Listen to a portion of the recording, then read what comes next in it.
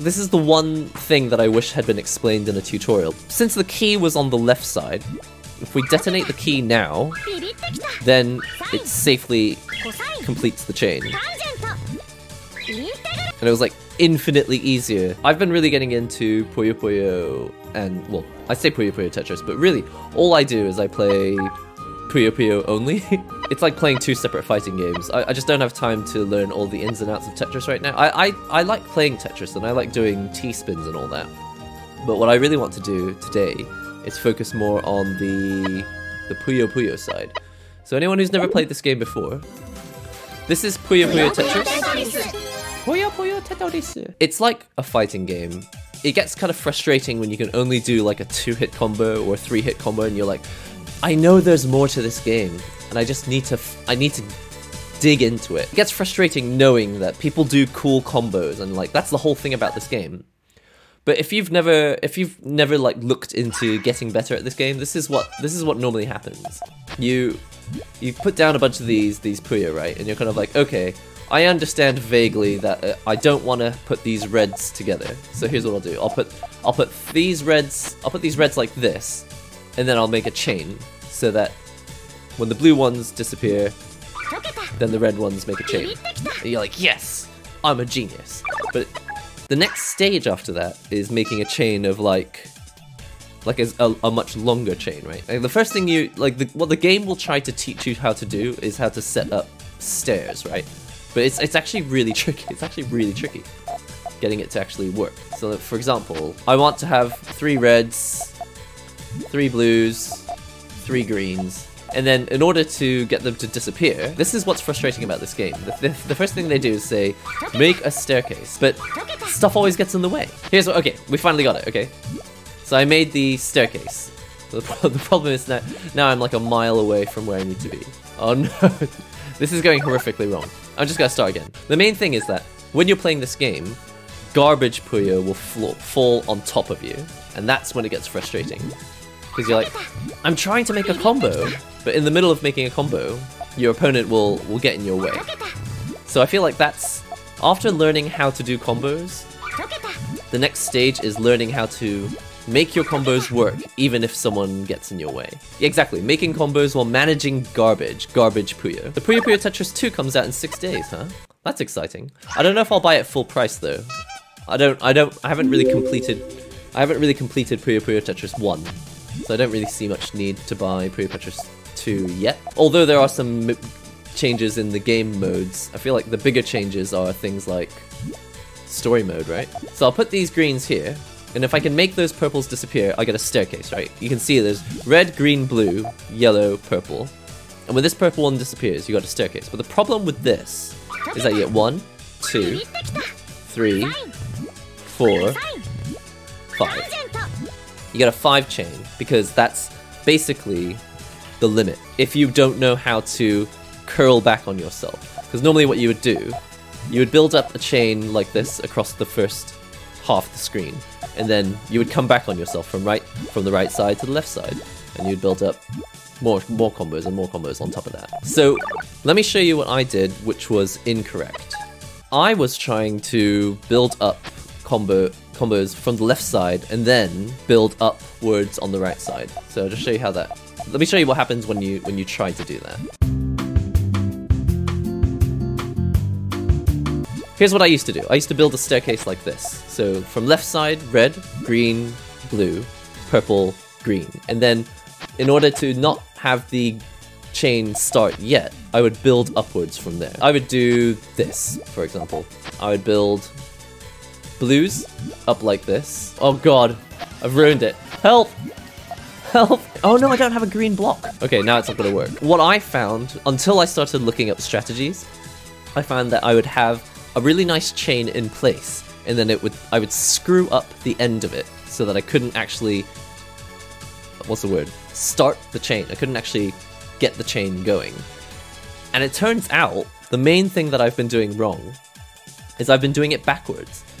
What people usually do, like they say they've got a chain and the key, and as long as you can detonate the key, you start the chain. I would always do the chain, and then I would put the key at the end. But what everyone else has been doing is they've been putting the key and then building the chain after it, so that no matter what, the key always stays open and accessible. So apparently the key to making this work, no pun intended, is to use this thing called GTR. Right? If you do GTR, then the key is already built so that it's accessible from above. Yeah, and I think GTR stands for the name of someone, maybe the name of the person who invented it. It stands for Great Tanaka Rensa, and Rensa is just the Japanese word for combo. Everyone else, it seems, on the internet has been doing it backwards. They've been creating the key, setting it on the left side of the screen, and then they're building the chain after that. That way, even if you screw it up, at least the key is open and accessible. It all depends on how you place the first few blocks. If you can like master this one little thing, then you can instantly get like combos of 7 and higher.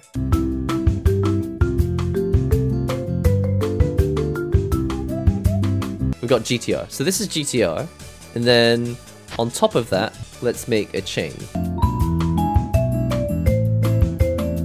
Okay, I think this should work. So like we can activate, we can galvanize now. That's not really the word I'm looking for. Since the key was on the left side, if we detonate the key now, then it safely completes the chain. And it was like infinitely easier than all the stuff I was doing at the start of the stream, because the key is built first, but no one explains it like that. This is the one thing that I wish had been explained in a tutorial, but it was not explained in any tutorial. People say like, oh, GTR is a useful thing to learn, or stairs is an important thing to learn. But it's a lot like fighting games. People like, learn your bread and butters, learn your anti-airs, but no one actually teaches you the important skill that you need to know in fighting games, which is learn to adapt to what your opponent is doing. And it doesn't have to be deep, but a lot of people just say, learn how to anti-air and you'll get to gold. It's like, it's not that simple. What you really need to do is learn to adapt. Is your opponent jumping a lot? Okay, do anti-airs. Now that you've done your anti-air, they're going to stop jumping, and now they're going to come at you and play the footsies on the neutral game. Now you need to adapt. You need to start buffering, or whiff punishing, or doing the things that are important on the ground game. But no one explains it like that. All they do is try to simplify it to the point that it's not even helpful anymore. They're being promised that the game is very simple, but the game isn't simple. So just explain it clearly and be honest about the fact that the game is quite complex. And I think that's what happens with Puyo Puyo. People are like, Puyo Puyo, all you do is you learn the staircase, the combo, get rid of garbage, and then your next stop, 14 hit combo. It's like that's just not how it works. But if I had seen one tutorial that said the whole point of GTR is that you don't bury the key at the end, and the reason it works is because you build the key first. It's like, was that really so hard to explain? Let's see if I can actually do it now. Having a much better round here.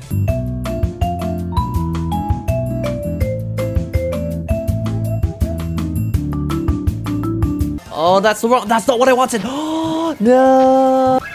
Okay, here we go.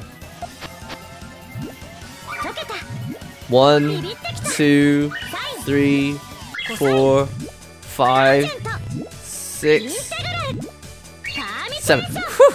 Okay, got me really nervous there. I thought I'd really screwed that up. This game is so hard, you can say that again. I spent the longest time thinking like, why can't I get more than a 4 chain in this game? Am I stupid? It's like, I don't think I am stupid. Now that I've figured out GTR by myself, I'm like, I've seen a number of people who've made some excellent tutorials. They're very well organized, well edited, well narrated. They missed the most important point. I learned GTR from a Japanese tutorial because I just couldn't find any English tutorials that would actually explain to me what I needed to know. And then, in the end, understanding why GTR is so strong only came from playing for 2 hours and trying to figure out what's so great about GTR. I was like, what the heck is so important about this strategy? Oh, it's the key. It's leaving the key open at the start. I ruined it. Oh, let's just blow it up. Whatever.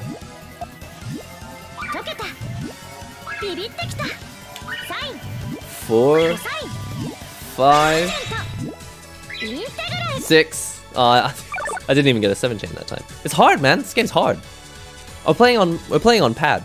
I considered playing on stick, but this is the sort of game that I want to sit in front of my TV and play. I'm quite down with playing this game in a more casual, chilled out mode. If you're not already subscribed to the YouTube channel, then here is a link. If you're not on Discord, come and hang out there. And if you're not already following me on Twitter, do give me a follow. We're almost at 9,000. I think we're at 8,666 followers on Twitter, so close, but not quite there. That's all for today. I will see you on the next NihongoGamer video and or stream.